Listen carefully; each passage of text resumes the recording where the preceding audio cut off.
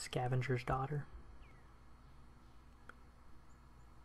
The Scavenger's Daughter is one device that may look harmless at first, but if you thought this, you'd be very mistaken. The Scavenger's Daughter, also named Skeffingtons iron. The name comes from Lieutenant Sir Leonard Skeffington, who served under King Henry VIII. It was named after him because Skeffington had standardized this particular means of torture. The Scavenger's Daughter is an extremely simple and brutal device.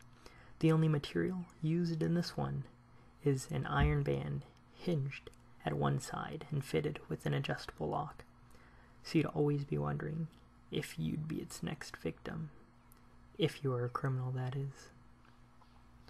The simple design worked by making the prisoner kneel with his knees on his chin.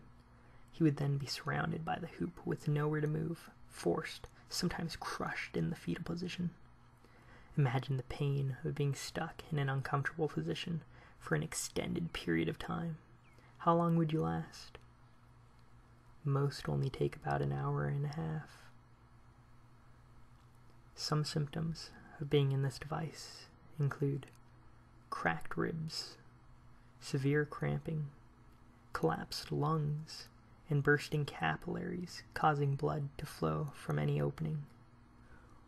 One particularly gruesome story tells of a victim who was forced into the device and blood burst from his hands and feet.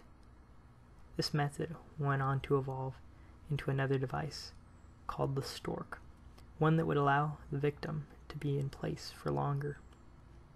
Certainly, you would not want to face the Scavenger's Daughter.